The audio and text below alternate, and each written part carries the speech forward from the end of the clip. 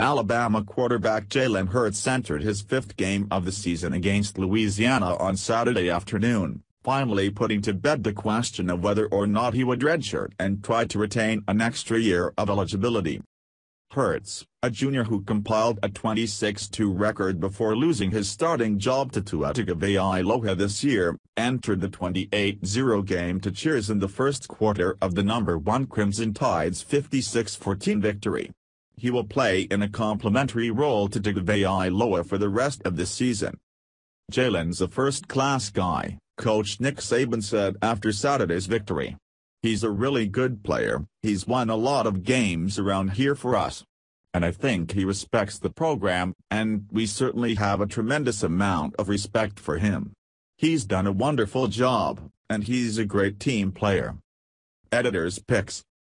Heisman watch, it's time.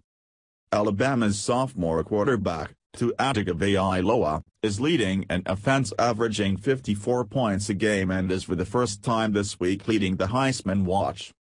How Alabama's dominance led to Clemson's QB change. With Tagovailoa leading an Alabama juggernaut, Tebow Swinney needs a high-ceiling option to win a title. Enter Trevor Lawrence, and exit Kelly Bryant. The biggest question for each top 25 team. Nick Saban wants negatives? We've got them. Every team has flaws. Even Alabama, we think. Here's the weakness that could derail the nation's best. Hurts is on pace to get his degree in December and is expected to leave shortly thereafter as a graduate transfer, giving him immediate eligibility. If he had not appeared in another game this season and taken a redshirt, he would have had 2 years of eligibility remaining instead of 1. Saban has said on multiple occasions that his plan all along has been to play both Hurts and Tagovailoa.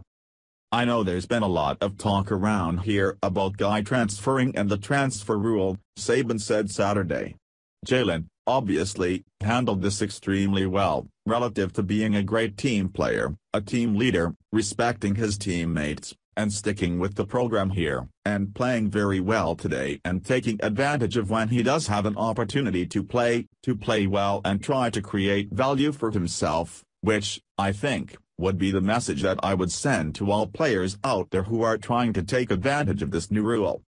Hurts had started 28 straight games entering this season, but the former SEC Offensive Player of the Year was unseated by Tagovailoa, the sophomore who came off the bench to help Alabama win the college football national championship last season.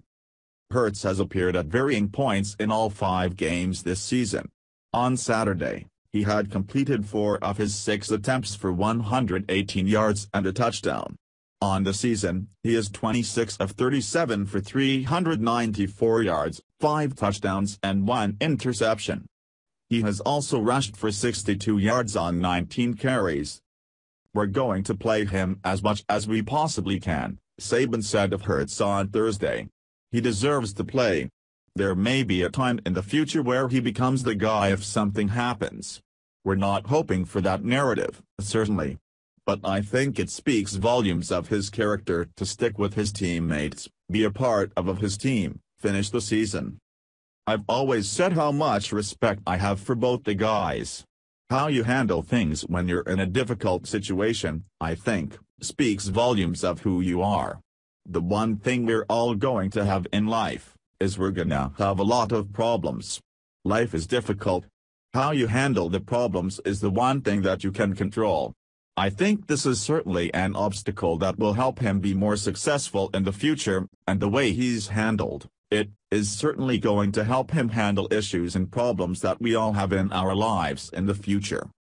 Tagovailoa, meanwhile, has vaulted into the Heisman Trophy race this season with a perfect 12 touchdowns and no interceptions coming into the weekend.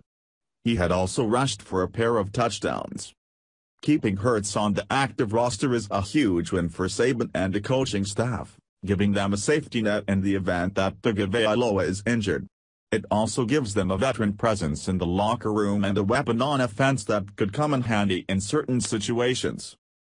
Thanks for watching this video. Don't forget to subscribe to the channel and activate the bell button.